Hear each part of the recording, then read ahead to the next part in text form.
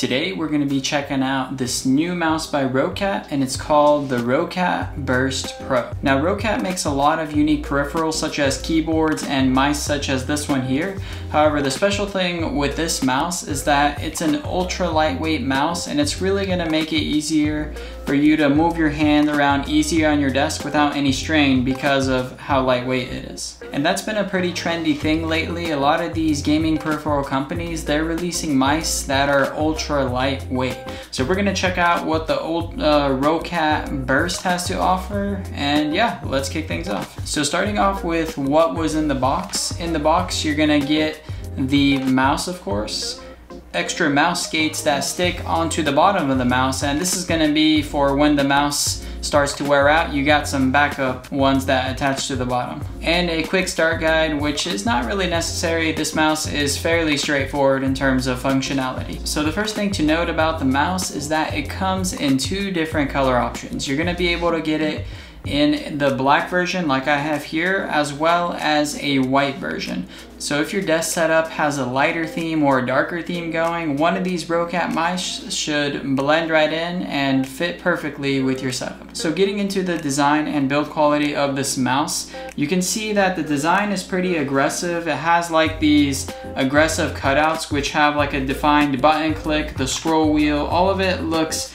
like it has sharp angles, and it's not really that soft fluffy look, it's more of that aggressive look, which I'm personally a fan of, and Roccat is pretty well known for creating peripherals that do look aggressive. Now getting into the actual build quality of the mouse, this thing is made entirely up of plastic, and this isn't like cheap plastic. It feels pretty well built overall. My only complaint with the build quality of this mouse is that it is made fully of plastic without any rubber grips that are gonna help give you a better gripping experience. The only grips they have are these plastic texturized hexagon shapes on the side, but that doesn't really provide enough grip for me personally. The only thing that's made of rubber with this mouse is the scroll wheel, and the scroll wheel is going to have a really grippy rubber material as well as textures that make it really easy to scroll with the scroll wheel. And then the way the scroll wheel scrolls, it has like this kind of rough scrolling experience where you scroll and it's like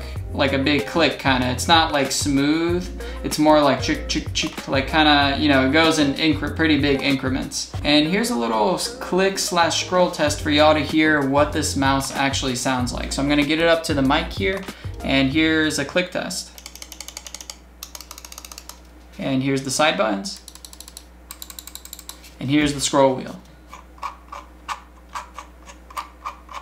So that's pretty much what it sounds like. I don't really have any complaints with the clickers. And speaking of the clickers, actually, these do have the optical switches. It says on the box that they have the Titan Switch Opticals, which is basically kind of similar to a mechanical keyboard feel, but built onto a mouse. So it's not going to be like two plastics kind of just like pressing against each other like regular mice out there. This one actually has a spring system inside of the mouse clickers, and I found that the clicking experience was quite pleasant and very different from a lot of the other mice I used out there, and it's definitely a cool experience that I haven't really had with any other mice out there. Getting into the gripping styles of this mouse, you're able to use the mouse in pretty much all of the three main gripping styles. The first one is palm, where you kind of have the mouse sitting like this and your palm just kind of wraps around it like this, and the palm of my hand rests well on here and it feels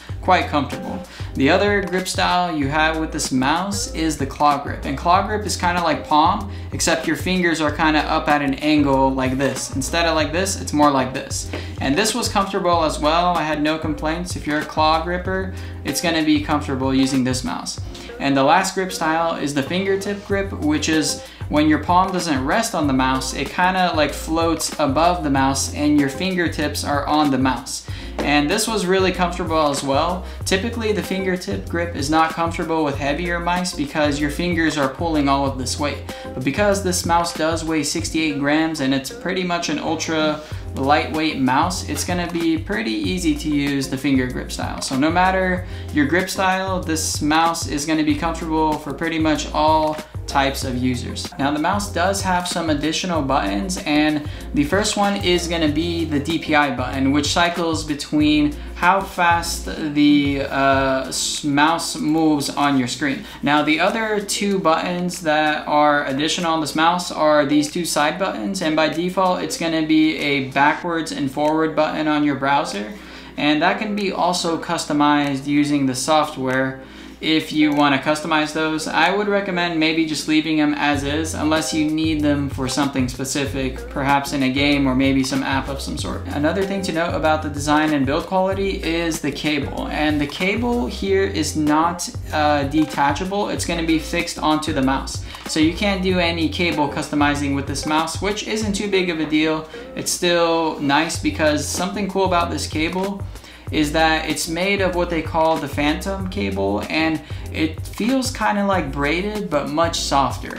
And I'm a big fan of that because it feels more like a shirt material rather than braided. It feels more like a plastic material. So I'm definitely a fan of this softer feeling because it's going to be a lot easier to move around on your desk, and it's not going to make as much noise. When you have regular braided cables, the cable makes a lot of noise sliding around on your desk, but this thing is like so soft you can't even hear this thing moving around on your desk. Now getting into my pros and cons with this mouse, I only had one complaint, and that was how grippy it is. I found this thing was really slippery and hard to grip because it has no rubber attached to it. And I felt like the mouse was trying to escape my hand when using it, and it just wasn't a very comfortable experience to use. I know that some people prefer a mouse with no grips, and for some people it works, but for me personally, it really wasn't a good fit. And I'm the kind of person who needs a grippy mouse because my hands are pretty dry for the most part, and they always keep going dry.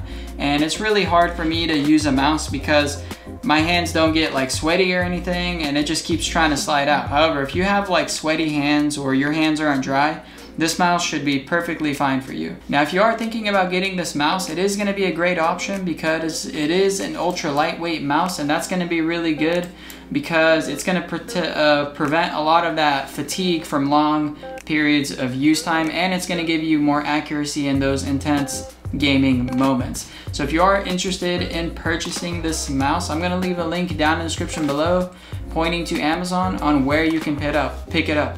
And if you are looking for some alternatives that are a little bit cheaper than this, I reviewed the HK gaming mouse, which has a very similar build to this, but it is about $20 cheaper. So make sure you check that video out as well before deciding to purchase this mouse here.